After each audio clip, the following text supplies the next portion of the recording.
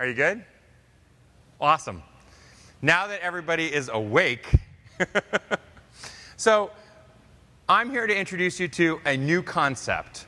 Let me just start by saying that my background is I've spent the last 15 years of my career in the trusted computing space. I've been one of the lead evangelists in this environment, and we're starting a new company to address the applications of these technologies into the Bitcoin experience. And many people have heard lots of things about trusted computing. Some of them are true, some of them are not. It's a little bit like the Bitcoin space. But let me just say, there are two incredible global systems that are in place today. You have this global system of a blockchain or cryptocurrency that is really capable of amazing transactions. And certainly you've heard quite a few presentations around that today.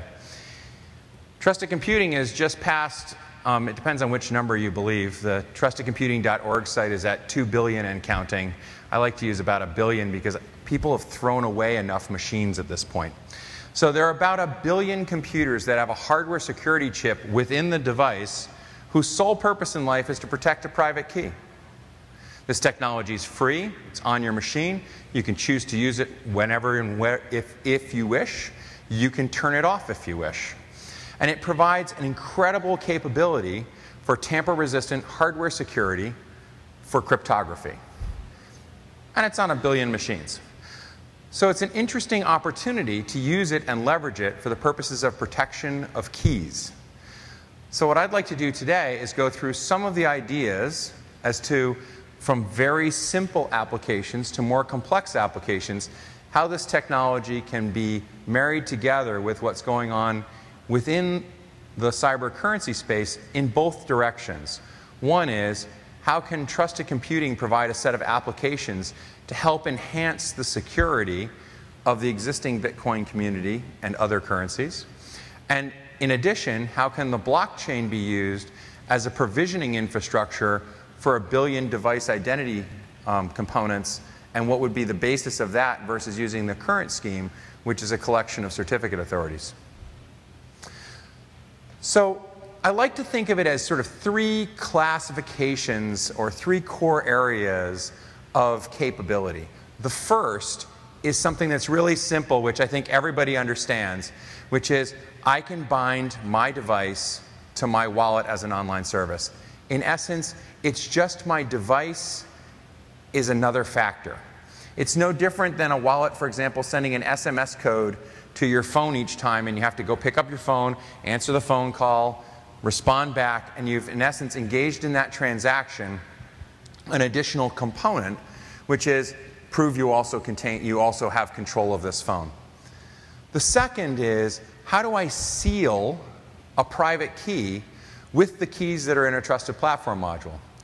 So a trusted platform module isn't capable of doing the elliptic curve functionality that exists in the current Bitcoin specifications or protocol. It actually uses older-fashioned crypto like SHA-1 and now SHA-256 and the protection of the actual signing of keys. But it is possible to use the private key that contains within a trusted platform module to bind up and seal the use of the private key that you would then use for your Bitcoin wallet. And the third is by far probably the most interesting, which is that most modern devices today are coming with a set of capabilities to do trusted execution. What trusted execution is imagine an entire additional computer inside your computer, isolated from the primary operating system at the hardware level, that is capable of both protecting the private key and executing the instruction to the blockchain, actually doing the signature operations, this account to that account, sign it, this amount of coin. And so it's able to encompass inside the hardware of your device isolation. It's as though you took a Trezor wallet, instead of having it as an external device, imagine if you could just open up the case and glue it inside your computer. So it would be fine. You could glue it inside your computer, and as long as it was only connected when it was actually required, that'd be great. And if you could miniaturize it sufficiently so it fit within your Android phone, even better. We don't want to carry 2 devices. That's not the benefit. We want to carry a single device, but we want the isolation characteristics of an independent hardware wallet. So maybe just a minute on who the Trusted Computing Group is. So this is a standards body. There are over 130 companies. Almost all the major manufacturers in the world are members of the Trusted Computing Group. It develops specifications. It doesn't write technology. It doesn't produce lines of code. It is a classic standards body. By the way, you're familiar with these. These are the same standards bodies that gave you USB, Ethernet, etc. TCP, it goes on and on. It is a body that's controlled by majority vote. There is a board of directors. You can see the list of the board of directors. My previous company was a board member since its founding. And it provides a very broad set of specifications. So this is a classic picture that the Trusted Computing Group's been using for years. This is all the areas that they actually write specifications on today. By the way, a few of these would touch the Bitcoin community. Whoops, it has an automation in it. So one of those is the simple process of trusted computing within the device. Another is printers and copiers. Turns out that there's this whole problem in printing secure identities, and there's been a working group working on secure printing capabilities, which obviously if you had those kind of capabilities in every generic HP printer would be kind of fun if you were printing, for example, private keys and you wanted to know that they were tamper resistant, hadn't been altered, couldn't be copied, and that there was proof that they came off the right printer. That'd be interesting. Oh, that's the National Identity Program for anybody who wants to print a national identity card. It's an identical problem. There's a bunch of crazy people in the identity space worrying about secure printers who've been writing stuff down in this area for years. Network security, mobile phones. It's a fairly broad, very active group. And for good or for bad in this community, it's been supervised by almost all of the major governments. So they're not members. They can't vote. They don't have a vote on any of the specifications. But if you go to the standards meetings, you will get to hang out with the CESG guys, the NSA guys, the Germans, the Chinese, the Japanese. They've all been coming to quite a few of the meetings for a long time. Why? Because they're really interested in the context of tamper-resistant hardware security in all the devices. So it's been an interesting standards body. It's been very effective. It's shipped a ton of technology, and it continues to move forward and deliver new capabilities. TPM 2.0, which is the replacement of 1.2, has just begun shipping in the last year. It's required on everything with a Microsoft logo as of January 1st, 2015. So it will outship in volume the equivalent of all of iPhone's volume shipments, just to put it in scope. We'll have TPM 2.0 on the box. And the question is, well, so do we use it? By the way, TPM 2.0 is crypto agile. In theory, if you had a Bitcoin working group within TCG, you could, in theory, put the Bitcoin protocol inside the trusted computing device if you get the manufacturers to agree to it. I'm not sure that's the right path. It would take 2 to 3 years to get the chip guys to do that. You'll have a broader trusted execution environment before you'll get it in the chip. So what's a TPM? A TPM chip is a trusted platform module. It's a chip on your motherboard. It is secured and soldered to your motherboard. There are now actually virtual TPMs where they actually run the protocol of the chip, but in a trusted execution environment. So for example, if you have, it's not this one, this is the Surface Pro, but if you have a Surface RT, it's an ARM-based processor. It has a TPM in it, but it's a TPM that runs in ARM Trust Zone. The ARM processor has a secure area in it, and it actually presents the capabilities of the Trusted Platform Module chip. There's a billion of them. It's on all your Windows mobile devices. So anybody who has a Windows mobile phone has a TPM in it. It's across all the Microsoft infrastructure. Actually, there are TPM primitives in Xbox as well, which is a little bit interesting. And so what's it do? It does a very simple thing. It has the ability to generate a key pair in the silicon, publish the public key, which you can check the signatures on to know it came from the right chips, and hold the private key in a manner that it cannot be copied. It has lots of other capabilities and features as well, but fundamentally in this environment, that one thing is incredibly valuable. I can generate a private key that the user can delete, but they can never make a copy of. This is a software tamper-proof, hardware tamper-resistant device, which means no amount of malware will move that key. You want to spend $1 million in the lab at your local college and begin to extract a key, There was a black hat demonstration that was done about 3 years ago where they successfully penetrated the metallization layer of the chip, a negative layer so you can not get probes through. They peeled back a window of that mesh, put a probe through, put it on the bus of the chip, and successfully got a bus signal off of a single chip. They destroyed a few hundred chips and they spent $1 million in the process. I like to think of that as better than any third-party certification. Some idiot actually spent 6 months of his life and $1 million and blew up a bunch of chips to put a probe on. The part that's really fun is he did it to an Infineon part, and the Infineon guys added capacitance. So now, instead of just jumpering the mesh, which would be the classic break the window, break in where you put the bubblegum wrapper in the window and you break the window, now you have to put the bubblegum wrapper in and maintain impedance, which is actually a little bit more complicated. So this is the beauty of an industry standard. Commodity chips, broadly available, everybody can have a go at them, find a vulnerability, publish it. Then, because Infineon sells 100 million of these chips, they might spend more than a nickel or two actually resolving the problem and making sure that the next generation of technology doesn't have the problem. By the way, side channel analysis, if anybody hasn't gone to RSA and seen this company out in San Francisco that shows you extracting the private keys out of an iPhone from about 3 feet away with an antenna, because there's no power analysis prevention in the main processor chips, is brilliantly good fun. You just don't believe it's possible. Actual crypto chips inside your iPhone extracted from 1 meter away. So the other piece of this is there's a whole other track that's going on. So if trusted computing is one environment, the second is this trust environment within ARM devices. Why are ARM devices important? This is the chip that powers everybody's smartphone.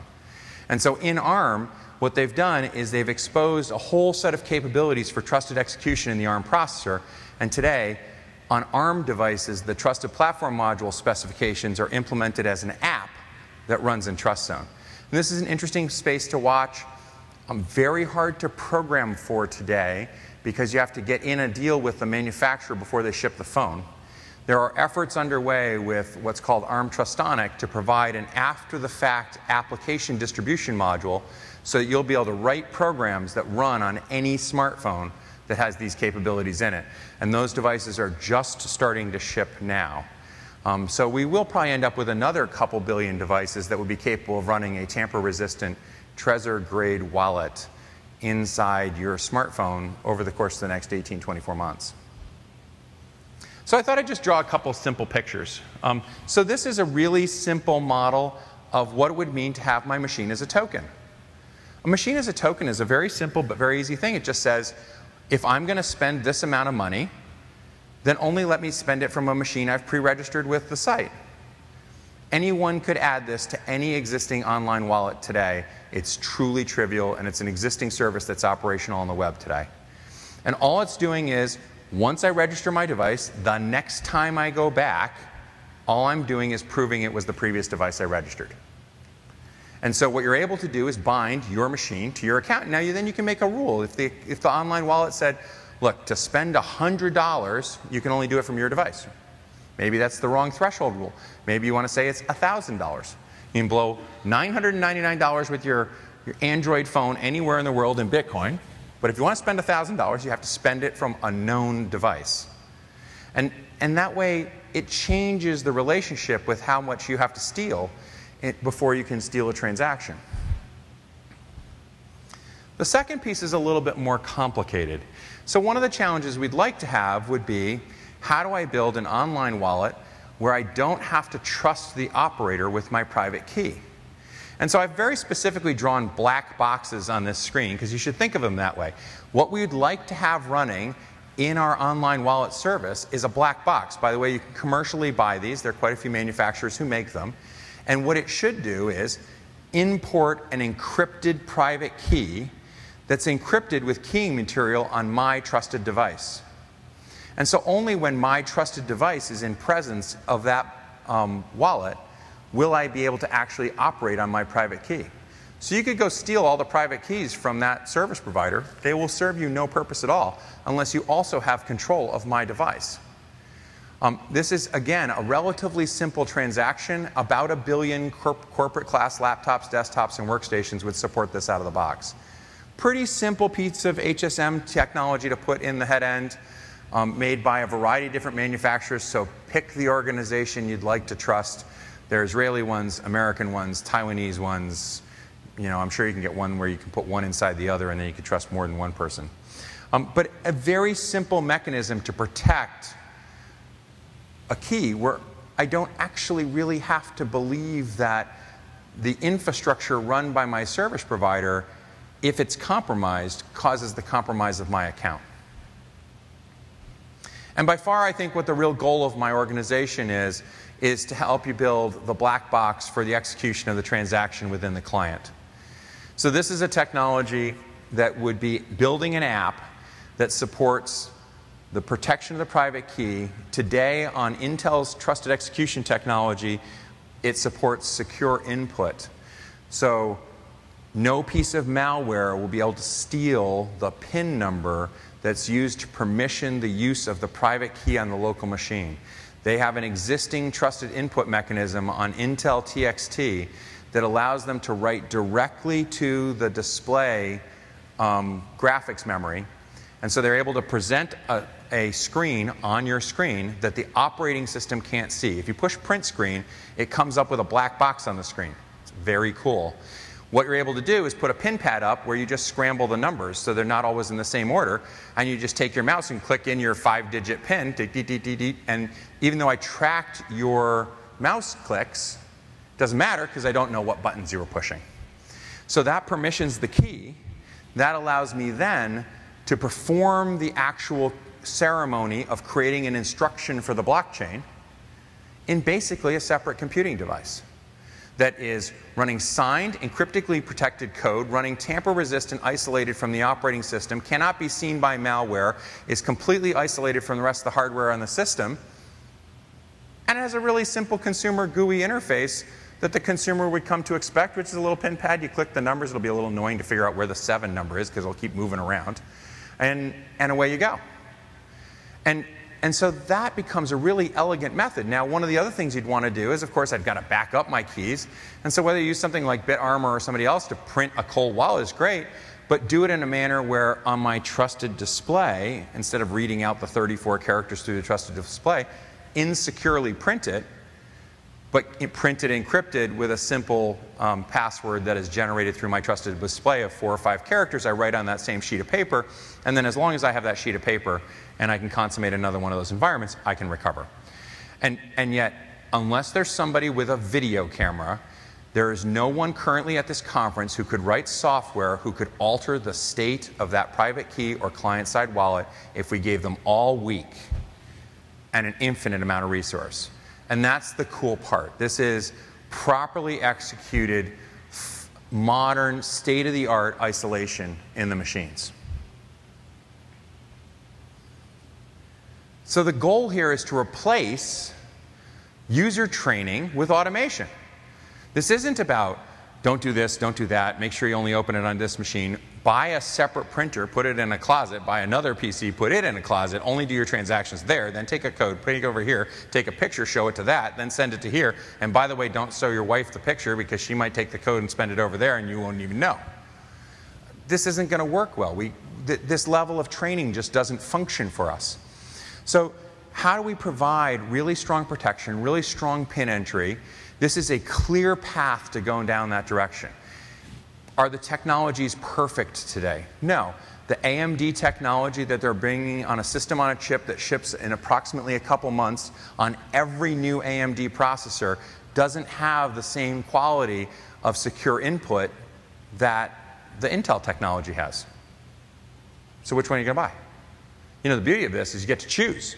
By the way, if you're buying video games and what you want to do is play really high-end graphic video games, buying an Intel processor is really cool today. I mean, an AMD processor versus an Intel processor. This has been going on for a long time. If all of a sudden AMD is losing market share because they don't have secure PIN entry, guess what? They'll add secure PIN entry. And there are lots of different ways to accomplish that. So this is a way to bring pressure through the manufacturing chain.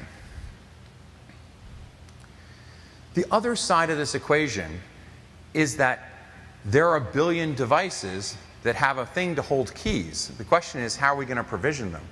So there's a whole other side of this equation, which is, What would it look like to do global device identity and supply chain management, as an example, using the blockchain as opposed to a certificate authority as the core mechanism to store the fact that this was a machine built by this vendor on this day with these parts? So there's some incredible applications. If you want to explore this a little bit, there's a great white paper that was written by Johns Hopkins on the replacement of what's called the privacy CA with the blockchain, which was published in October of last year. They're the leading research guys on building the high assurance platforms for the NSA. I think it's really interesting that they're looking at these pieces. So this is how we help to secure it. Let's use the tools that are built in. Let's enable the power of these capabilities. Let's leverage the built-in security to protect the private key and simplify the transaction. And ultimately, modern commerce needs to become modern. Right now, we're not doing any better than a mag stripe card, guys. I would argue the mag stripe card is actually kind of nicer right now for a consumer experience than we're doing with the 34-character private key thing with a QR code and don't flash this one, but oh my goodness. You know, nobody lost, well, not nobody. I'm sure they lost their credit cards by holding them up on TV also, but it's just crazy. So my last slide. This is a tremendous opportunity. Industry has invested $5 billion to secure the Bitcoin private key. You have no obligation to use it. But if you want to, it's really cool what you can do. And then when we begin to explore concepts like what Mastercoin's talking about, what Ethereum is talking about, with more complex transactions and more complex infrastructure, they're talking about writing a programmatic language for contracts in the web, but those contracts are only actually implemented by the nodes that are up in the sky because they're the only thing you can trust. You haven't yet really thought about what the concept of endpoint participation in trustworthy computing could be. It's not quite an apps model, but you can think of it along those kinds of lines. It's in the same way as listening to Ethereum say, you know, what their project is looks like Flash on the internet. This is an opportunity to re-engage 1 billion clients in participation of the formation and reaction in the transactions. And I think we don't even understand yet what the opportunities are that are associated with that. But these tools are really important to improving the quality and capability of the services that are out there. So with that, I'll stop. I think if there are any questions. Questions for Stephen? Hi, I'm wondering, they put in 1 billion of these chips. What was their purpose? They weren't thinking about Bitcoin. Oh, it's really simple. So, a couple of reasons. One is there's a huge and fundamental security hole in all compute power today, which is if I alter the BIOS on your computer, underneath the boot of your operating system, I own your machine, and you're done. With the advent of UEFI, the Universal Enhanced Firmware Interface, which is now standardized, in essence, the operating system that runs before your operating system on every machine. Doesn't matter whether it's running Linux, Mac OS, Android, whatever, it's all running UEFI. Cool. So last year, Saudi Aramco lost 40,000 machines that had to be physically replaced. They traded oil futures on their trading desk for over 90 days with a fax machine because they had no compute power. Just understand that this is true for the entire city of Austin's infrastructure. And so the question is, what's your protection model? The purpose of trusted computing on a protection basis is it's the thing that stores the chain of trust that's built from the root of booting your computer. Every step is measured and signed, and that chain that's built in the boot process is stored in the trusted platform module, so later on you can ask it about the truth. So anywhere later on in the life of your PC, you can ask the miniature blockchain inside the TPM whether or not the boot process was correctly executed. And therefore, you can make a decision that says, oh, I'm not going to let you on the network. You didn't boot correctly. You're under remediation. You get to go to this little site over here, and until you pass a health check, we're not going to let you on the network. So that was one of the core reasons. The second reason is probably more economically interesting long term for everybody, which is, so are we moving from box software to subscription? Like, is Microsoft going from Office 365, they sell you a box for $300, and we're now going to the online version? Cool. How's that going for Netflix? Like, nobody's sharing passwords. None of my kids know anybody else's passwords. There's no fraud in Netflix. Everybody's paying their proper amount, and they're all paying the right deal. Oh, God, no, everybody's stealing everybody's account. Well, so how do you have a global software industry built on subscription without a set-top box? So this is the mechanism so that anybody, and I emphasize the word anybody, can run their own iTunes. You want to deliver software, you want to charge on a subscription basis, you can bind the licensing of that software on a subscription basis to the platforms that pay. Should not be a surprise to anybody that it was a very tough negotiation to get trusted computing accepted for broad global distribution into China, because clearly this is how we make the Chinese pay for every copy of Windows. By the way, that's okay. We're good with that. Like the one copy thing, and they don't pay, and we all have to pay for a copy of whatever OS you buy. There's no constraints. You can run Linux, you can run Windows, you can run whatever you want. If you choose to run Windows and bootstrap it up into Windows, then the system will hiccup if all of a sudden somebody comes along and runs a bare metal hypervisor in between your BIOS and your Windows, which, by the way, would steal 100% of every current Bitcoin transaction done on an endpoint if I install my bare metal hypervisor that is a man in the middle between your operating system and the hardware. So don't worry about anything anybody tells you. You can steal everything if you own the bare metal hypervisor. Right now, there are no protections on anyone installing a bare metal hypervisor on your machine, and Windows can't detect it. Neither can Windows antivirus. This is true on Linux, Apple. You can pick your operating system of choice. Yes? So, as I understand it, you have a hardware device that generates a private key to sign Bitcoin transactions. Is that correct? So no, a TPM doesn't run the elliptic curve protocol of Bitcoin. So what you would do is you would use the TPM to seal or encrypt the private key that is then used. Okay. And in a trusted execution model, you would actually have a container, a programmatic container, where you write an app that would do the actual generation of the public-private key, or could have an interface where you type your private key in. Doesn't really matter. So it can be generated internally or delivered from the outside. And then it would not only protect that private key, but it would also do the formation and signing of the instruction to the blockchain, or I like to say it as a transaction, but it's really not. The transaction doesn't occur until the blockchain accepts it. It really is the formation of the instruction. This is all about improving the quality of instructions to the blockchain. Okay, so you're still able to make copies of the private key then? Is that correct? Certainly, absolutely. What you'd like is all of your devices to talk to each other. So if you add private key to device A and you choose to have it work this way, it would magically copy your private key from device A to device B, C, and D, because they're all your devices. So you'd have to go through a ceremony that marries device A and device B and device C to be mine. No one would know that key except for me. And so they could securely talk to each other.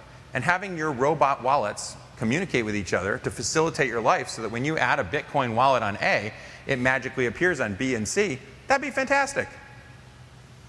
All right, thank you. You're welcome.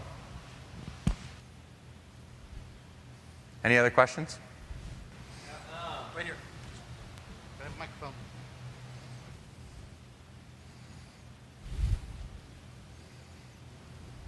Now, one thing you're saying is Intel. Sure. I know, Intel's a great chip, don't get me wrong. Mm-hmm. However, I do know that a lot of the chips a lot of miners and fellow people use is the AMD chip.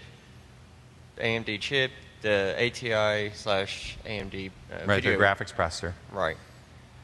Now, okay, So are you saying that we all have to go to Intel just to get this? No. So AMD is shipping their system on a chip with an embedded ARM crypto processor that would run a wallet capability. There is a difference today between an Intel platform and an AMD platform. The Intel platform has a better trusted input mechanism, which just has not been duplicated by AMD. Now, how could AMD, for example, add trusted input without spinning the chip? You could get a keyboard manufacturer, as an example, to have a simple change to the firmware of the keyboard that would allow it to go into a secure mode so that you had encrypted from the keyboard controller through to the trusted execution environment in AMD. It would work perfectly. We actually built reference designs of that almost a dozen years ago. The reality is those kinds of capabilities are simple. The question is, would you or would you not want to have that in your laptop? If you come and everybody starts buying Intel laptops, and you can go to the O2 guys who build the chips for keyboards and say, hey, add these 100 lines of code to your keyboard firmware, and we'll get secure input to the trusted execution environment for the entire Bitcoin space. And now the entire ecosystem of AMD that uses that keyboard controller chip on their laptops works. There's an incentive to do it. This is market driven at the end of the day. If people believe that you would like to have a completely secure wallet environment, then let's get the hardware guys to build us a completely secure wallet environment, because there's no question the embedded free solution that comes in your box is going to be cheaper than any external device you can buy. Did I answer your question? A little bit. Well, I'm here afterwards. I'm happy to provide greater clarity on it. But fundamentally, there is an AMD and an Intel solution and an ARM solution, which gets you all the smartphone guys. Yeah, so a lot of us don't really trust Microsoft. And for example, on my computer, I load Linux and I just turn off the TPM. What's the status? I haven't been paying attention of like Linux distributions using TPM, because as far as I know, none of the major ones are doing that right now. So if you wanted to buy the best Bitcoin wallet machine you could today, go buy a General Dynamics high assurance platform. They cost $25,000, and they have SE Linux, fully protected by a trusted platform module, and it's how the US government does high assurance, classified, unclassified, same machine. Okay? So they have added. No, I'm just using it. I'm just using it as an example. The Linux capabilities in SE Linux have the full support for trusted platform module in open source, in the execution capabilities. I'm just saying that within the commercial distribution of SE Linux today, there are all the tools necessary to build, if you want to take the time and energy to do it, what in essence General Dynamics is now delivering for way too much money to the US government for a classified, unclassified, single unit box. What you want for a Bitcoin wallet is a classified side, completely isolated properly from your unclassified side, which you're web browsing and doing word processing, whatever. When you want to do a transaction, you push a button and it executes in its own environment a high assurance protected mechanism. There are a bunch of ways to do it. They're probably not as inexpensive as using the embedded hardware, and they're probably not quite as good because there are more lines of code. There are companies like LinuxWorks that do isolation kernels running on Linux and Windows, so you can have a dual boot environment. They also do Android, so that you end up with a bare metal hypervisor assured by the trusted computing platforms that provides the isolation between the two sides. So that it's as though I had my own extra compute device to do my wallet. So SE Linux right now supports TPM. Absolutely. Out of the box? Okay. I hadn't been paying attention to that. Thank you. Hi, I'm Brian Deary. I have a question about the TPM version 2. Mm-hmm. Can I load arbitrary crypto code onto that? For example, to implement like an ED DSA to get around the Android wallets had a bug last year, right, where they were leaking private key information, and then there's new crypto that's advanced on top of that, which is auditable, so that you can tell if it's leaking information. So TPM 2.0 is crypto agile, which means that it will support more than one algorithm. It is, however, not in the field upgradable by the end user. So It's a little bit of a complicated answer to your question. The answer is that the manufacturer of that device potentially can upgrade it. Others may not have implemented the infrastructure necessary to do that. So it's a little, TPM 2.0 is new enough that it's a little bit dependent on the implementation. I think you give it another, another year, another 18 months, it will become much more predictable what you can and can't do with the crypto agile capabilities of TPM 2.0. That was the whole purpose. Actually, the real reason was because the Chinese guys don't trust the Americans don't trust the Chinese, the Germans don't trust anybody. They all wanted their own algorithms, right? So the algorithms might actually do the same thing. They might, all three of them, be SHA-256 or an elliptic curve algorithm. It might be exactly the same algorithm, but for obvious reasons, implemented by their engineers. So you can decide which government you want to trust to put the most effective and most tamper-resistant backdoors into whichever thing they do. In reality, with any crypto, the math is sufficiently complex these days that the people who implement it, you have to trust. Whether it's open source or not, it's extremely hard, even in open source, to pace through the mathematics of these computations and determine that this is an algorithm that doesn't have an intrinsic weakness. We're trusting the math and a bunch of people who tell us that the math is good. And so it kind of is what it is. The best way to address this is very large-scale commodity volume, because then everybody in this room can go get one, and you can try and take it apart. And if you find a weakness, you can publish it. And the beauty of Black Hat is they publish it. And sometimes they probably shouldn't. Like last year, they published a BIOS vulnerability for which there's no patch. It's going to be there for a while, which is they demonstrated the compromising of the core root of trust in the BIOS through a reflashing of surviving through the reflashing of a BIOS, which means you have to throw your machines away. You get a BIOS attack, throw the machine away. There is no recovery. That's a pretty expensive bug. If you discover that your machines have been compromised at a BIOS root level, you must throw your machine away. Any other questions? So I'll make one last thing, because I was going to say it in my presentation and I didn't say it. One of the questions I almost always get asked is, well, what happens if I lose my machine? Because now I've bound all these keys to my machine. What do I do? And so I wanted to show you something. So this is probably one of the more secure computers in this facility running Windows 8. And the reason why is because it has, in this case, a 2-year-old Samsung solid-state encrypted hard drive. And if you don't know the password to this hard drive, my machine's data doesn't exist. The technology, this is a trusted computing group standard as well. It's called Opal. But this is the mechanism to bind humans to machines. It's the industry standard to bind humans to machines. It supports dozens of users, tamper-resistant recovery, one-time use recovery, multiple partitions. We've done amazingly cool research projects with these drives. Dual boot drives with an OR statement. The two machines will never exist in the same time-space continuum. It's kind of an interesting concept.